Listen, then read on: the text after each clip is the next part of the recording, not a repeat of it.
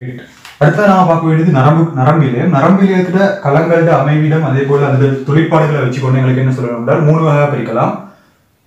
புலன் நரம்பு களம், இடைத்தொது நரம்பு களம், இயக்க நரம்பு களம் எங்களுக்கு 3 வகையா பிரிக்கலாம். உதாரணமாக எங்களோட கையில ஒரு முள்ளு குத்துது, அந்த முள்ளு குத்துற அந்த செயற்பாட்டின் போது நான் உடனே கை எடுப்பேன்.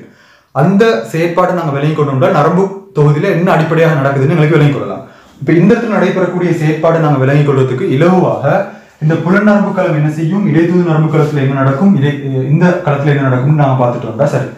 இந்த புலன் நரம்பு களம் எங்க காணப்படும், எங்கட தோல்ல காணப்படக்கூடிய உணர்ச்சி நரம்புகளாக காணப்படும். அப்ப எங்கட தோல்ல ஒரு முள்ளு குத்துது என்றால் அது என்ன செய்யும், எங்கட தோல் உணரும்.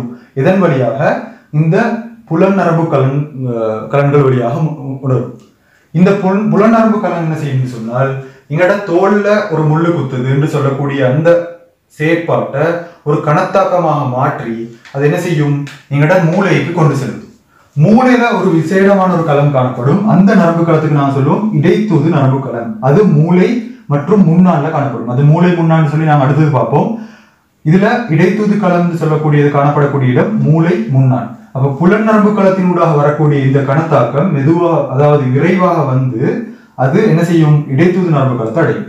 இடைத்தூது நரம்பு களத்துல என்ன செய்யப்படும் என்றால் அந்த முள்ளு எந்த இடத்துல குத்துது, எந்த திசையால வந்திக்குது, அதே போல அதுக்கு நாங்க என்ன செய்யணும்னு சொல்லக்கூடிய அந்த கணத்தாக்கத்தை உருவாக்கி என்ன செய்யும், அது இயக்க நரம்பு களத்தினூடாக கடத்தும்.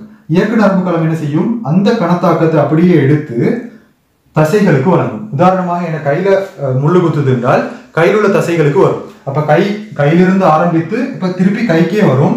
அப்ப கையில் உள்ள தசைகள் என்ன செய்யும், நாங்க கைகளை எடுக்கணும்னு சொல்லக்கூடிய கணத்தாக்கத்தை பெற்று கையை உடனே எடுக்கும். அப்ப முள்ளு குத்தினது தோல்ல, அந்த கணத்தாக்கம் அப்படியே மூளைக்கு வந்து மூளையிலிருந்து திருப்பி மீண்டும் கைகளில் உள்ள தசைகளுக்கு வரும். அப்ப இந்த செயற்பாட்டின் போது என்ன நடக்கும், உடனே எங்களோட கை பாதுகாக்கப்படும்.